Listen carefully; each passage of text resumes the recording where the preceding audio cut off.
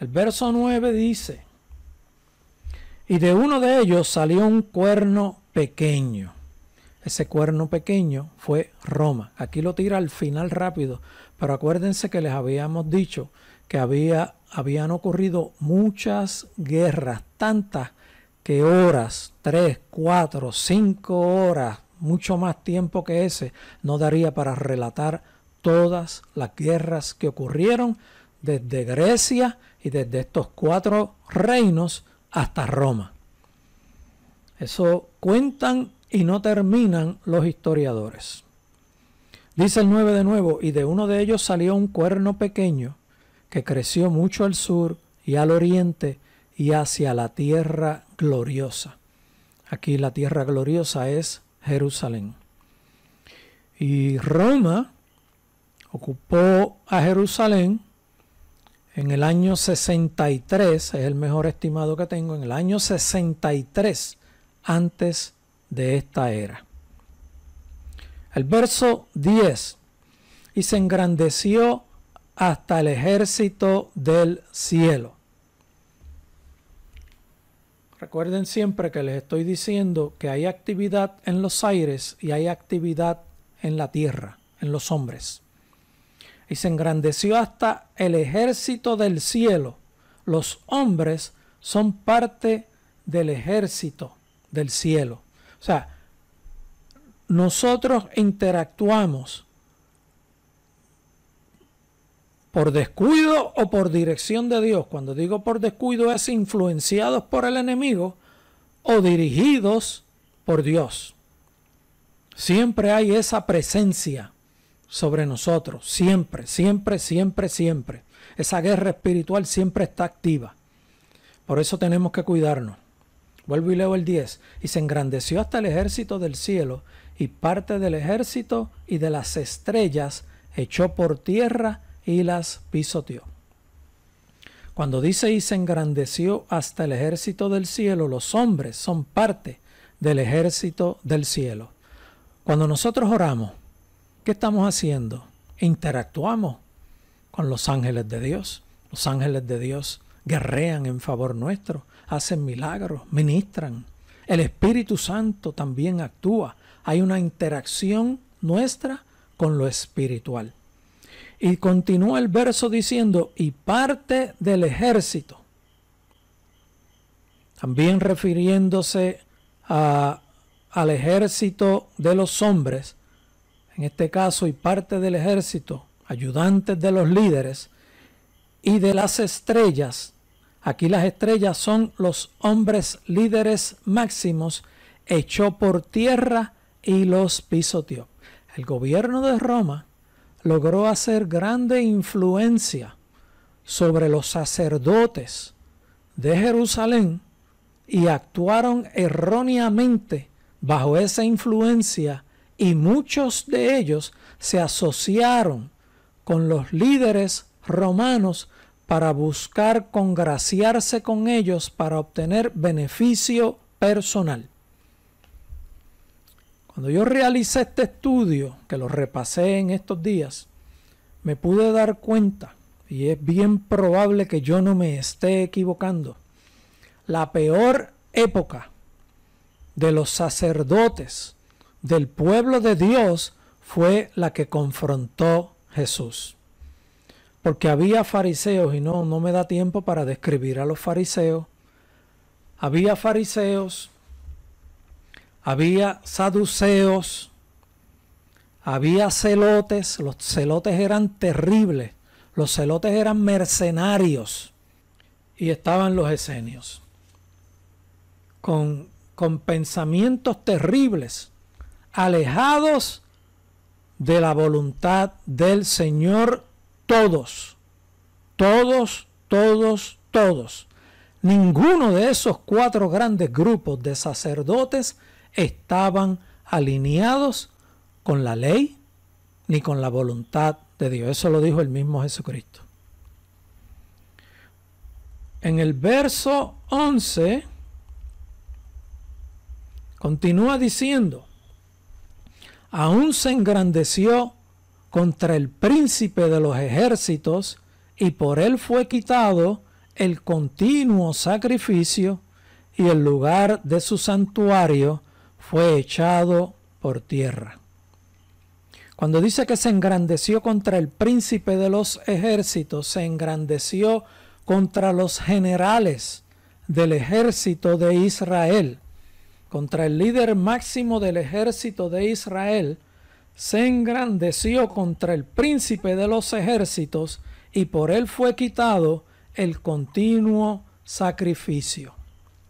Y el lugar de su santuario fue echado por tierra. Esto ocurrió en el año 70. Se engrandeció contra el príncipe de los ejércitos, y por él fue quitado el continuo sacrificio. Y aún se engrandeció contra el príncipe de los ejércitos, y por él fue quitado el continuo sacrificio. ¿Cuándo es quitado el continuo sacrificio? Cuando se destruyó el templo.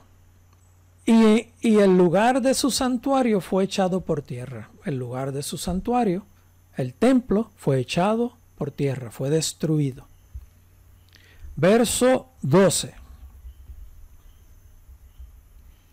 Y a causa de la prevaricación, prevaricación significa no cumplir con los deberes del cargo que se ocupa.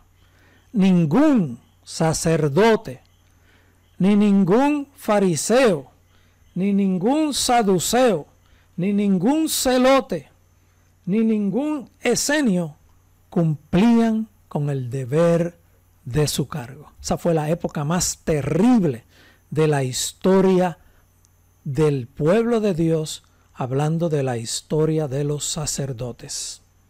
Y a causa de la prevaricación, a causa de no cumplir con el deber de su cargo, en este caso los sacerdotes, le fue entregado el ejército junto con el continuo sacrificio.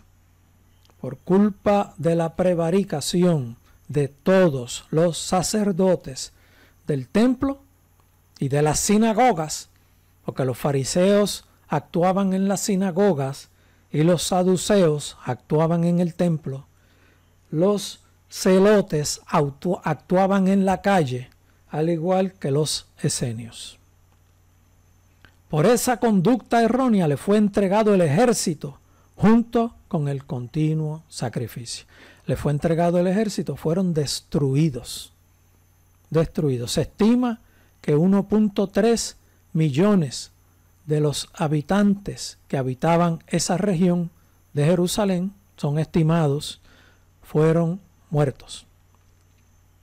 Algunos de ellos escaparon antes de la invasión total y fuera del cerco fueron asesinados por Roma y crucificados como muestra de autoridad y dominio de Roma sobre el pueblo de Israel.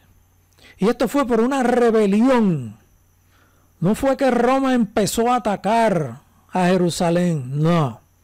Esto fue por una rebelión interna de los sacerdotes contra Roma, que recibieron consejo de Flavio Josefo de que no actuaran de esa forma, y consideraron a Flavio traidor y no le hicieron caso y terminaron siendo destruidos. Bueno, se lo buscaron y fue entregado el ejército junto con el continuo sacrificio, y echó por tierra la verdad e hizo cuanto quiso y prosperó. O sea, Roma echó por tierra la verdad e hizo cuanto quiso y prosperó.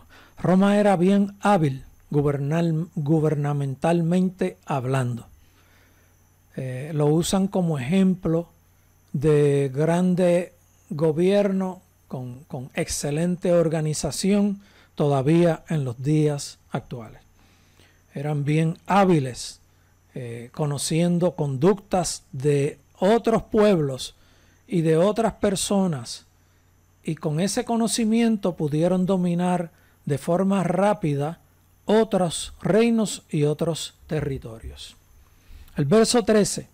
Entonces oí a un santo que hablaba, y otro de los santos preguntó a aquel que hablaba: ¿hasta cuándo durará la visión del continuo sacrificio y la prevaricación asoladora. Este punto es bien importante, quiero que estén bien atentos.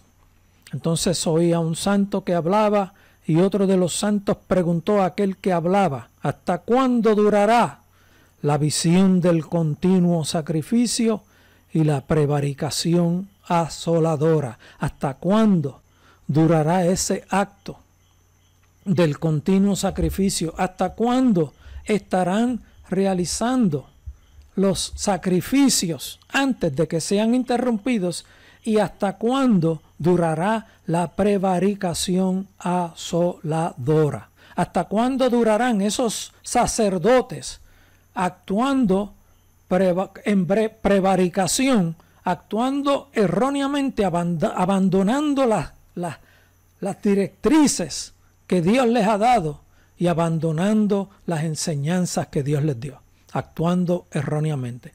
¿Hasta cuándo durará el continuo sacrificio y hasta cuándo durará esa prevaricación asoladora? Miren lo que se contesta más adelante. Ese verso 13 continúa recargando lo que dice la parte A: entregando el santuario y el ejército para ser pisoteados. ¿Hasta cuándo? ¿Hasta cuándo durará el santuario y el ejército para ser pisoteados? La contestación llega en el verso 14. Y él dijo: hasta 2300 tardes y mañanas. Este es el punto clave de la enseñanza más importante para nosotros del capítulo 8 de Daniel. Recuerden la introducción que les di. 2300 tardes y mañanas son aproximadamente 6 años y 4 meses. Luego el santuario será purificado. Leo completamente el verso 14. Y él dijo: hasta 2300 tardes y mañana, luego el santuario será purificado. Esa contienda, esa guerra, esa lucha durará 2300 tardes y mañana, luego el santuario será purificado. ¿Cuándo será purificado? En los últimos días, al final de los tiempos, en los tiempos del fin. Eso lo conocemos nosotros, porque ahora mismo no hay templo allí. Por lo tanto, ese santuario no puede ser purificado porque no existe. Y estamos en la fecha actual previo a los días finales. Estamos en los días de lamento, de dolor. 2300 tardes y mañana, que durará esa situación de la prevaricación asoladora, y el ejército en esa guerra durará 6 años y 4 meses. Esa es la contestación que da Dios por inspiración. No la estoy dando yo, la estoy leyendo de la palabra de Dios. Dios dijo: eso va a durar aproximadamente 6 años y 4 meses. La interrupción del continuo sacrificio en ese ataque durará 6 años y 4 meses aproximadamente. ¿Cuánto dice Juan que durará el tiempo cuando el continuo sacrificio sea interrumpido? 3 años y medio. Por lo tanto, esto que se está describiendo aquí no se refiere a los tiempos del fin. Se refiere al año 70 de esta era. Esa es la grande confusión que enseñan, que dicen y traen todos los acontecimientos del fin y empiezan a relatar la historia de las guerras, que les dije que 3, 4, 5 horas, días no daría tiempo para cubrirlas, de tantas que hubieron, y duermen a la gente, cansan a la gente, y relatan las historias reales, pero engañan. Ellos están engañados, están confundidos. Quisieron confundirse. Si hubieran buscado conocer la verdad, Dios no lo hubiera dejado que se confundieran. Eso lo dice la Biblia también.